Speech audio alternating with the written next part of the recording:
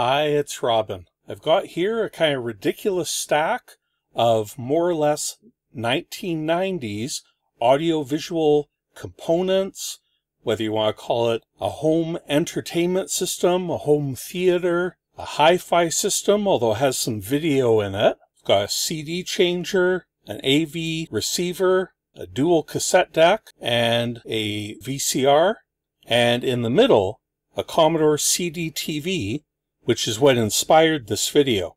But we'll take a quick look at the other components too, as I think it's important for the context of the CDTV. I didn't realize when I was putting the stack together that it was going to be hard to even get it in frame, so I'm going to move the camera closer now. So we'll just work through the components here from the bottom. I said mostly 1990s. This is the biggest cheat. This is a Sony CDP CX355. It is a 300 CD changer, and it's from 2002. It's completely ridiculous. I figured if I'm going to cheat the 90s thing a bit, I'm going to cheat for the sake of awesomeness. Check this out. We'll open it up here, and it's got a carousel here that can hold 300 CDs. Put them in with the label to the right, and they're each numbered. That's number 1. You can advance 100 CDs here. Or 100 slots anyway.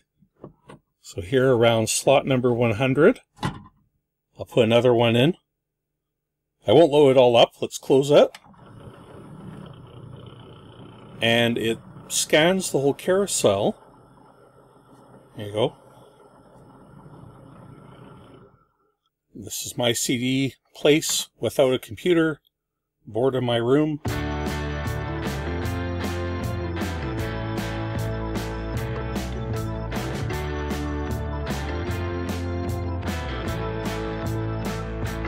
Okay, and we can advance here to disc 100. I actually had to repair this. A couple belts were broken, or no good anymore. Okay, and there's Information Society. It's worked so far, but we're not out yet. So, it's a completely ridiculous thing.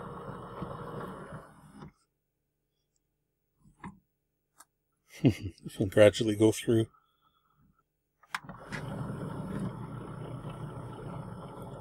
Even allows you to plug in a PS2 keyboard so you can type in all your CD track names. I've never fully loaded it up, but it's about 5 kilograms or over 10 pounds worth of CDs. In total, it weighs about 13.5 kilograms or just under 30 pounds fully loaded. Next up, I've got my Kenwood AV surround receiver, VR205, and I'm mostly just using this as an input selection.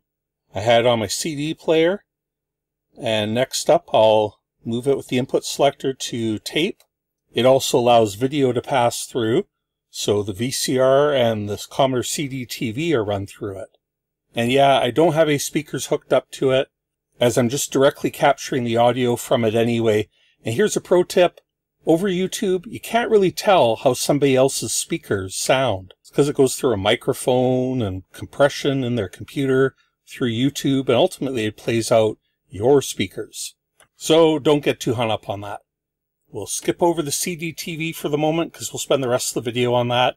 This is my Pioneer dual tape deck, CT1270WR. And here's Claude Dengen and the Moog synthesizer.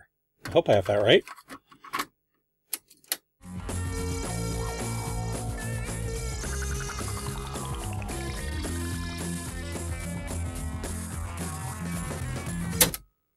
That is so good. At the top of the stack is my JVC VCR, an HR VP676U. I just always loved JVC VCRs. I have a few different models that are similar to this one. And while I was working on this video, Robbie Coltrane passed away.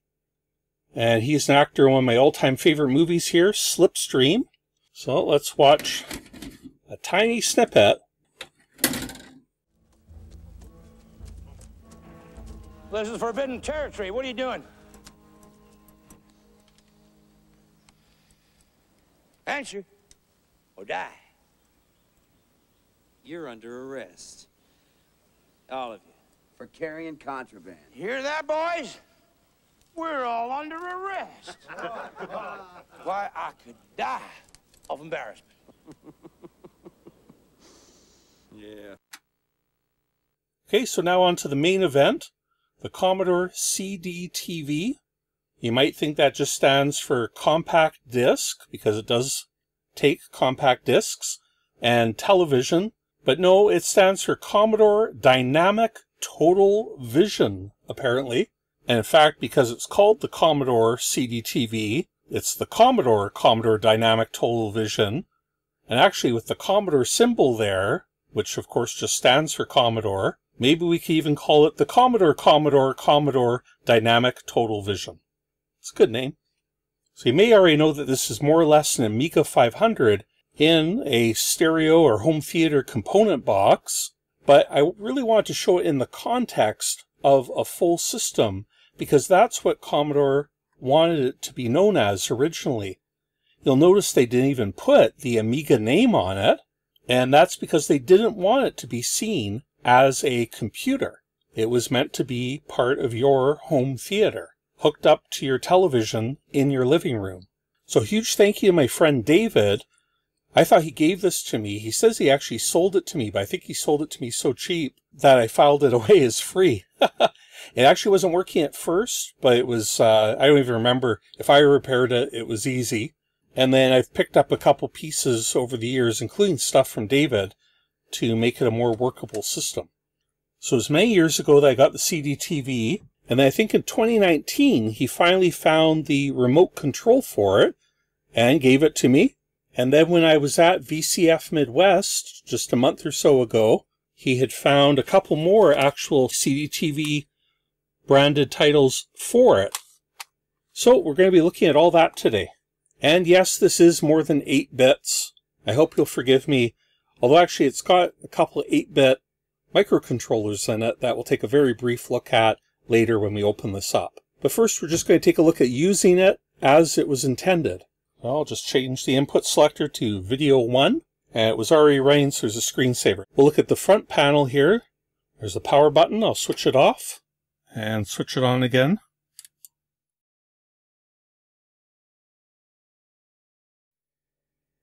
You'll see it boots up to this pretty cool CDTV laser picture.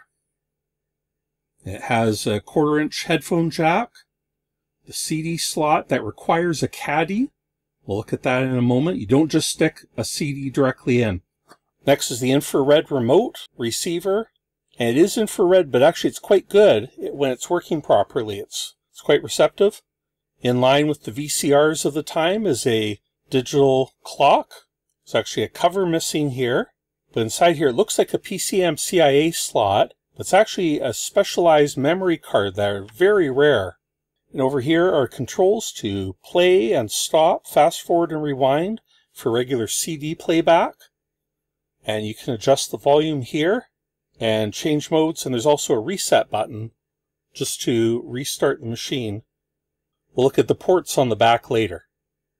So here is the remote control. You see it has like a D-pad over here, which is okay for playing games, and an A and a B button.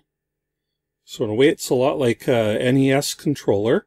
And in the middle section here, a number pad, volume controls, CD controls, Genlock, which you have to have the very optional Genlock module for it, button to switch between the CD and the TV mode, and joystick or mouse emulation. A later version of this had a more sensible switch, so you could choose between joy and mouse.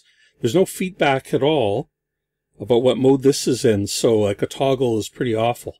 And there's the IR remote. And it takes 2 AA batteries. If you press any button, it'll go into this preferences screen. And here you can set the time and the date. Just punch in different values here. Press A here. You can center the screen. You can set the timeout length, interlace on or off. I don't know how that'll look on the capture. Turn off sound effects. And you can choose your language. There, English. Or, I didn't know there's a language called American. Yeah, this actually has an Easter egg built into it. Did I promise that yet? So the way to get it is to go into the language select, move on top of American, and then what you have to do is a series of left and right moves that spell Commodore CDTV remote controller, and by spell you push right whenever you want to spell an O, which is pretty common, and for every other word you press left. Oh, I timed out. Let's try that again. Left, right, left, left, right, left, right. 1, 2, 3, 4, 5, 6, 7, 8, 9, right. Left, left, left, right. Left, left, left, right. Left, left, left, left. Press A again. Woo, it worked. What a crazy Easter egg. Okay, and what's happened is all the languages have been replaced with people at Commodore who either worked on it. Don Gilbreth, Carl Sassenrath, Takashi Tokoda, Reichart, Sachs did the art. He's the guy who did the famous art for Defender of the Crown. Oh, why'd it break? Why'd that clear? One more try.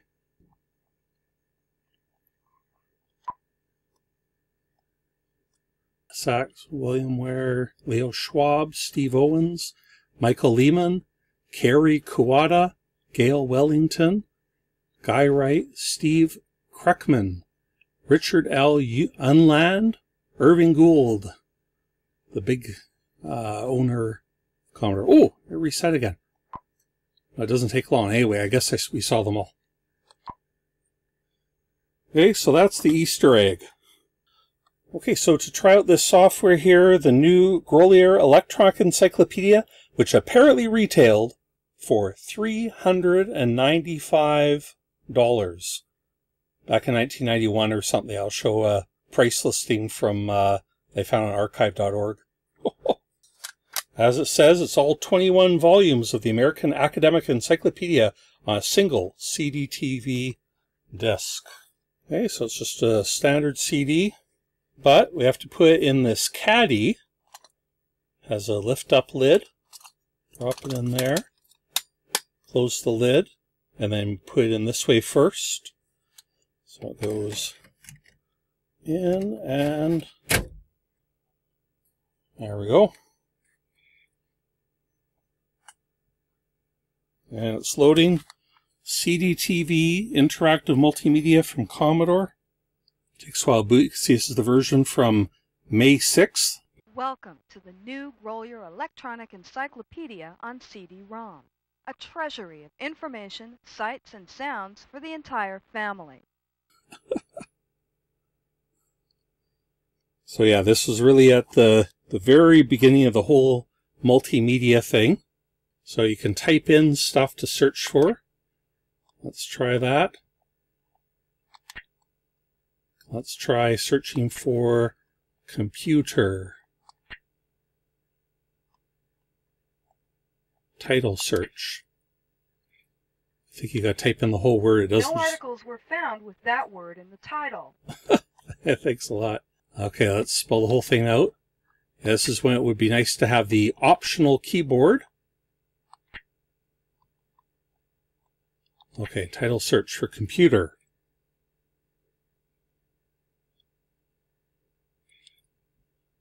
And it takes a fair while. Oh, here we go.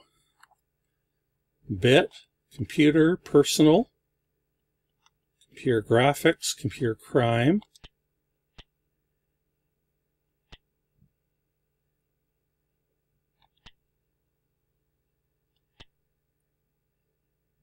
Computer programming, sure. So it is only a single speed CD-ROM. Computer programming is the process or activity of developing programs or lists of instructions that control the operation of a computer. Ooh, without a software program, a computer is as useless as a bus without a driver. And then you can click on any word, and it will do kind of like a cross reference. Oh, there, it found bus.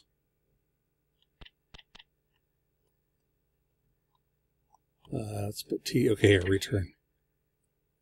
Oh, we return to there.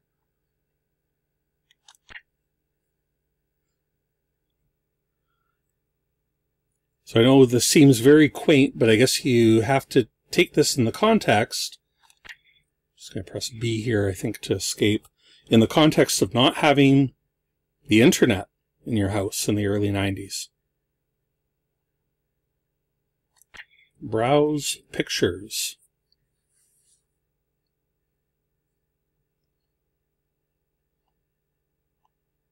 Cats. Look, you could look for cat pictures even back then.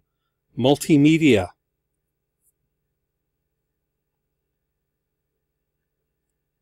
A Japanese bobtail cat. Japan's traditional good luck cat is a brightly colored calico.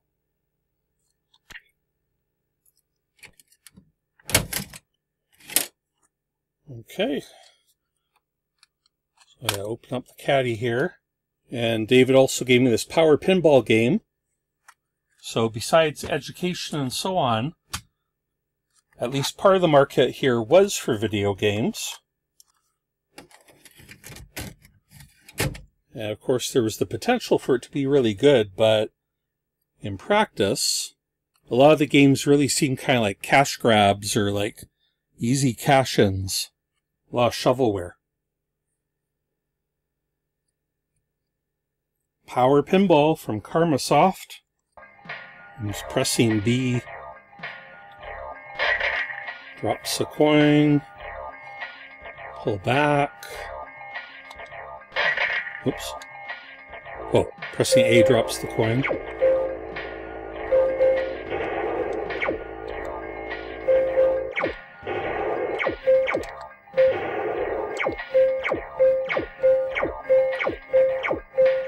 I've never really been...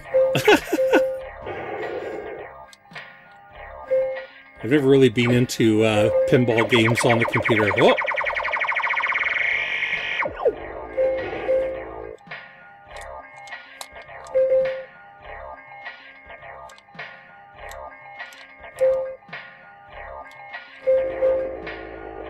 Oh.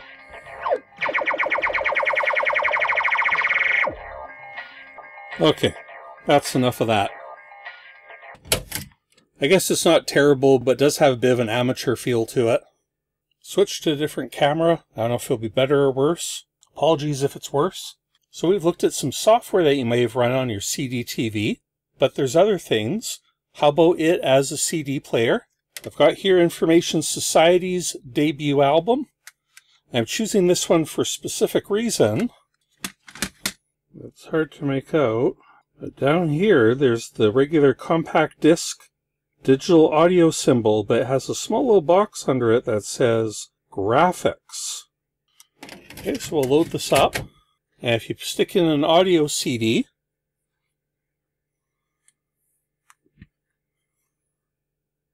then this CD player comes up. I know I'm going to get hit with content match if I play much of this, but press the A button. It's worked so far, but we're not out yet. I wanna know what you're... Okay, so you can play the song. It's got the regular controls here. It's got some pretty neat Amiga style graphics. And here it shows you there's 10 tracks. Shows you what's playing. Shows you either the time into the track or the time remaining on a track or total time left on the CD. And there's like a randomized feature here.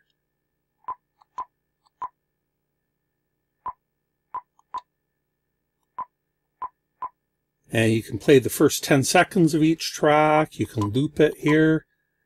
But it's got this different button down here, and this is either for MIDI or graphics.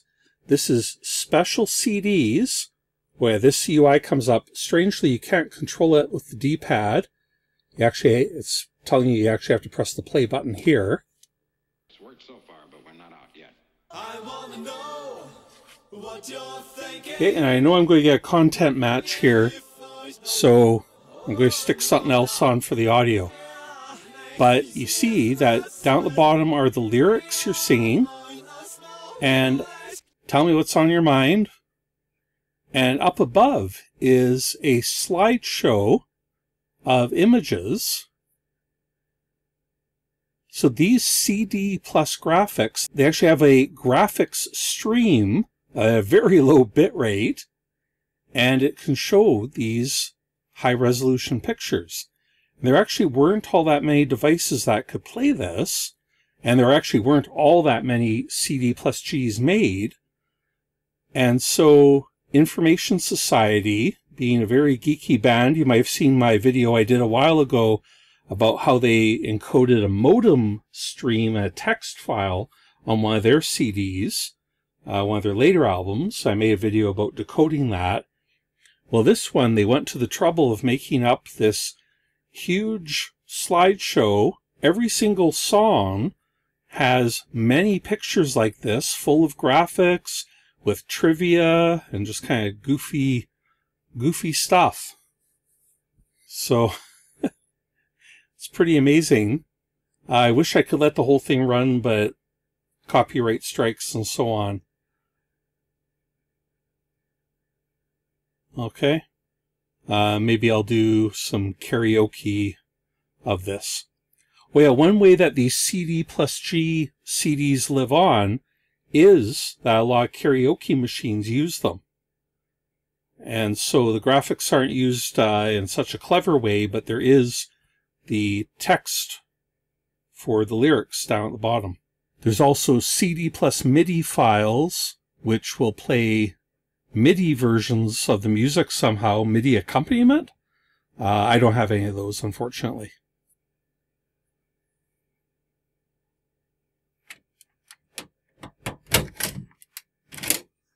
And as sort of a predecessor to DVDs, Commodore also released video discs. Now, I don't own any original of those, but some are archived on archive.org, and I just was able to download an ISO, burn it to CDR, and let's give this a try.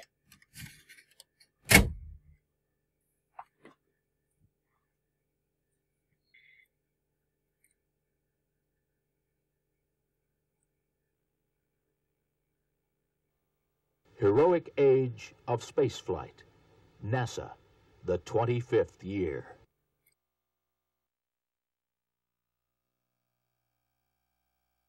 You can see how much like a DVD this is. Here's the menu, and you can cursor around. It lets you choose the chapters. You can go to the About box here. And NASA, the 25th year, is a 50-minute digital motion picture adapted from a National Aeronautics and Space Administration film. This Troika production uses CDXL to produce a 1/4 screen, 10 frame per second digital motion picture. And unlike a regular movie, the viewer can select from Troika's indexing system only those parts he or she wants to see. Okay, so this was kind of cutting edge. I mean, it's sort of terrible. You can see already that's a 1/4 screen. Here, we'll let it go. And play the entire CDXL movie. So yeah, it just plays in a window. And yeah, 10 frames per second, if that. So this CDXL, interestingly, if you remember just recently in a video about the VCF Midwest, I was talking to my friend Greg, and he was showing full screen 30 frame per second video with sound on his Amiga 1200. Well, I didn't know it at the time, but that CDXL, he was talking about a patent Commodore made, that's this. aeronautics. So essentially what Greg's doing is just an extension of this video. So for 1991, maybe this was pretty impressive. I don't know. Then on October 7th, 1957, the U.S. and the rest of the world were greeted by the sounds of Sputnik 1. Apart from the indexing, really, you know, like my VCR here is probably a better option. It would not be until early the following year that America's satellite, Explorer 1, successfully orbited the Earth and discovered a dense belt of... And the video froze there. So I'll power that down. For anyone wanting to see my terrible wiring job, there's the VCR at the top, then my tape deck, then the CDTV, the Kenwood receiver, and the giant 300 CD changer from Sony. I'm going to take some of this apart. Okay, so across the back here, we've got this video slot that has RF out, channel select, composite video out, and S video out, which I'm not using today. But this whole thing is a module that can be replaced for different markets. I mentioned earlier that the controller has a Genlock button on it. You can get a Genlock unit here that will allow you to overlay video. I think there's a separate one for either PAL or like a SCART output or something like that. There's a variety, and it's a module that can be replaced. Here's some computer ports. It's got the RGB video. That's a 23-pin connector and 25-pin parallel and serial connectors, just like an Amiga 500. Disk drive port, and we'll use that in a moment. It also has MIDI out, in and out ports, stereo audio out. It's got ports for a keyboard and a remote joystick or mouse. And there's the power supply fan. It just takes AC directly in, no external power brick required. Now, unfortunately, I don't have that keyboard. It's a strange connector. I do see somebody makes an adapter for that, so maybe I'll buy one of those. Okay, I'll hook that back up. Okay, and I've got here a floppy drive for my Amiga 500. This is a third-party one. And I've powered off the computer. I'm just going to put that on top here and plug it into the disk drive port. And we'll swing this mess around again. Try powering up the CDTV again.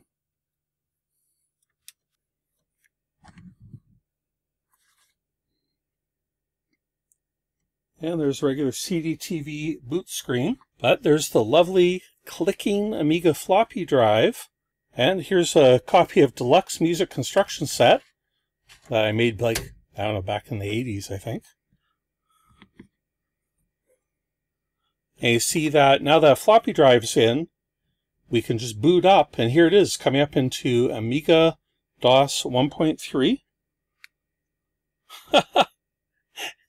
And it's just basically, yeah, it is like an Amiga now. It is an Amiga. So I can use the D-pad to move the mouse around somewhat tediously. Double-click to open up the floppy disk. Here we are, Deluxe Music. Double-click to start the program up.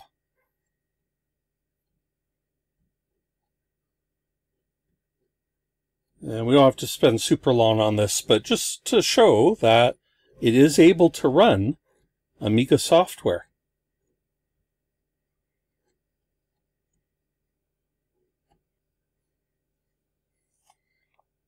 And here we are.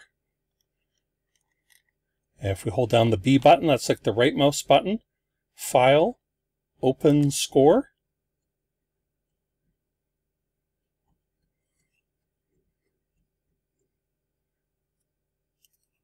And here we can pick up what the Bach fugue in G minor. And what we got to do here, click OK. And it'll load the music up.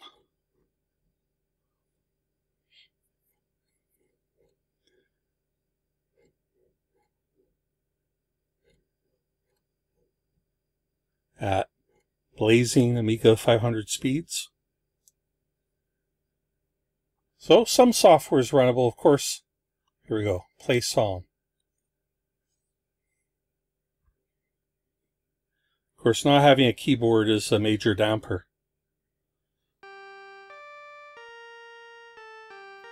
So CDTV sold for about $1,000 originally in the US, and they expected, I think they made about 80,000 of them, and they did not sell well.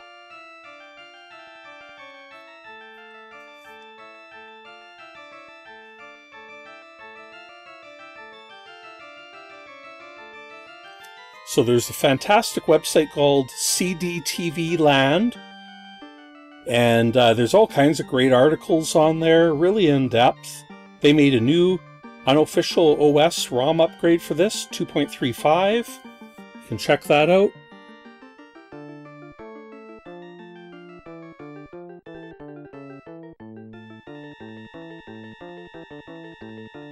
So yeah, that CDTV Land estimated that there was about 80,000 CDTVs made, but they didn't sell very well.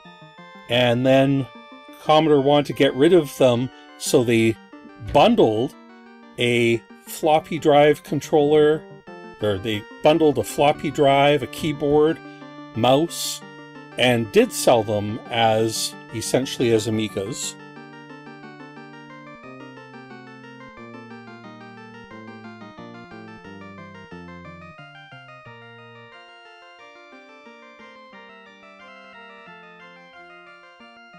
So at $1,000, you can see why, at $1,000 in 1991, you can see why this probably wouldn't sell all that well, especially when the software was like $400 for that encyclopedia, $50 for most of the games.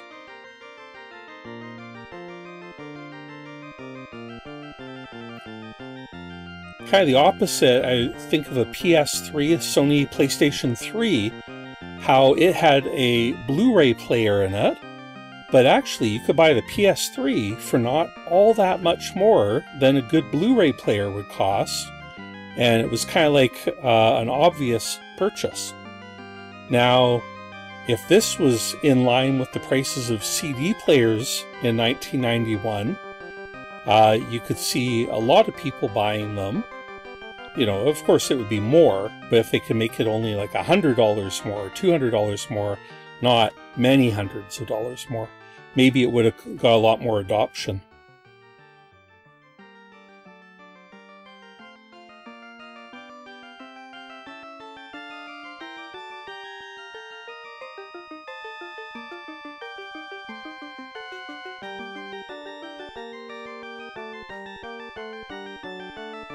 Okay, now we can use that reset button.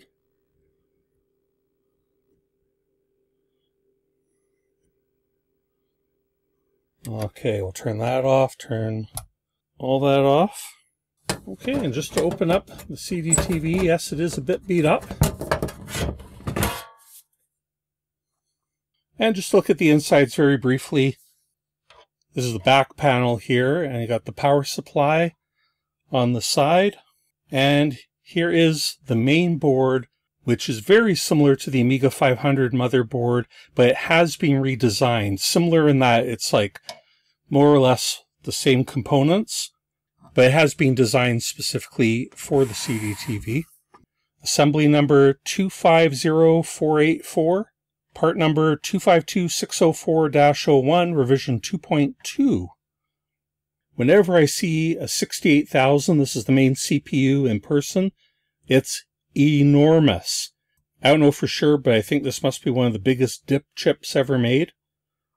So huge. Well, in a way, it's a 32-bit processor internally, but it just has a 16-bit data bus.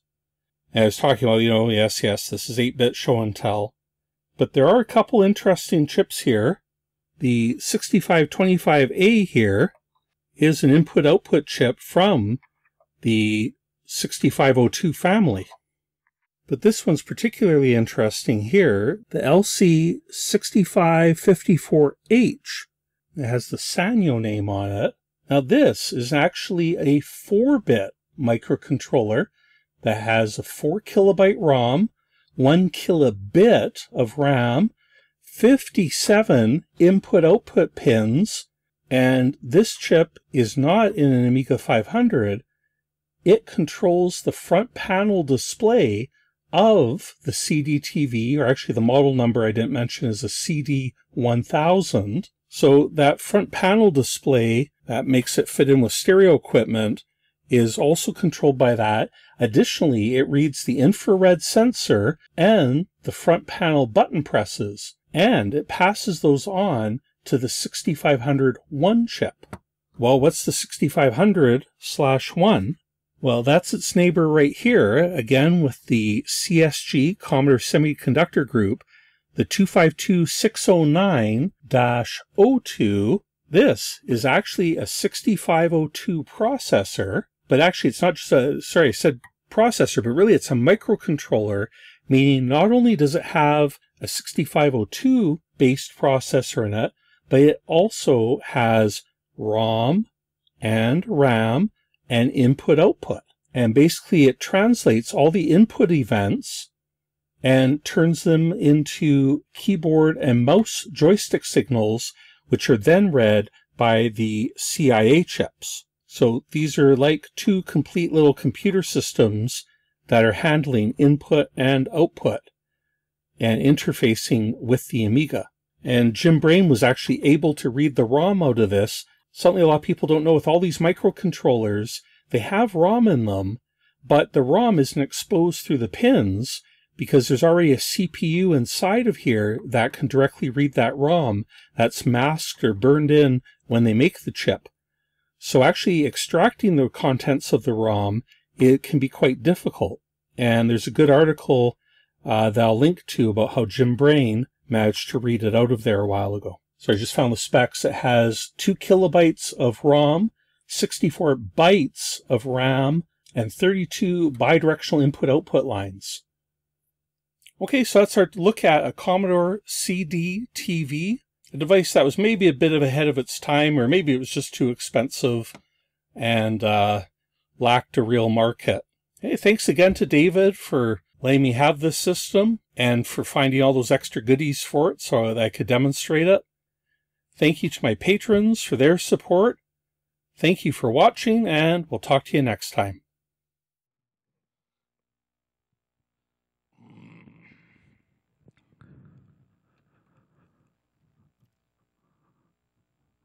It's worked so far, but we're not out yet. Want to know what you're thinking?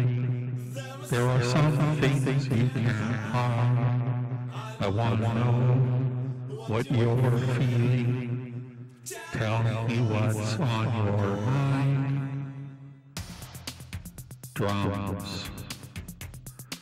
This is the karaoke credits. Pure energy. This is the Prairie, Minneapolis, Minnesota. Guitar solo. Hey, did you know that Minnesota is not actually a prairie state? It is considered a Central Plains state. This is the verse intro. Do do do do do do do do do. How does Tecmo get away with this? Here I am in silence, looking around without a clue.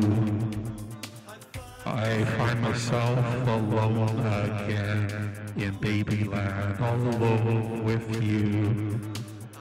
That's Information Society's crib. I can see behind your eyes the things that I don't know. If you hide away from me, how can our love grow? I want to know what you're thinking. There are some things you can't hide. I want to know what you're feeling. Tell me what's on your mind. Drum solo. I'm their Cat Beanie, and this is Information Society, also known as INSOC. Did you know during this drum solo that Kurt's duster was once worn by Dr. Max Planck, discoverer of Planck's constant? Oh, what good would it do? I surely never know. that what you say is true. Here I am in silence. You wish. It's a game I have to play. You and I in silence. Yeah. With nothing else to say. I want to know what you're thinking. Hey, Amanda has a vast network of over 5,000 friends. Now that was the Facebook limit for friends for quite a while. This is very, very pre-issued. I want to tell me what's on your mind. Here's the bridge. James comes from a long line of adventures and bon vivants. His grandfather invented the motor drome, and his grandmother was Spidora, the spider woman. That's really something. Okay, here we go. Pure energy. Pure energy. Destruction. Destruction. Hanamana. Pure energy. Pure energy. Okay. Guitar solo. Here we go. For your information, instruments used in the production of this album include the IKS 900 sampler, the EUSP-12 drum machine, it has 1541 ports, Prophet 2002 sampler times 2, Yamaha TX rack module times 8, Moog Mini Moog synthesizer, the Roland Super Jupiter synth times 3, the Roland JX3P synth, and the Roland S50 synth. That was all during the guitar solo. I want to know what you're thinking. There are some things you can't hide. I want to know what you're feeling. Tell me what's on your mind. I want to know what you're thinking. There are some things you can't hide. I want to know what you're feeling. Tell me what's on your mind. To be continued.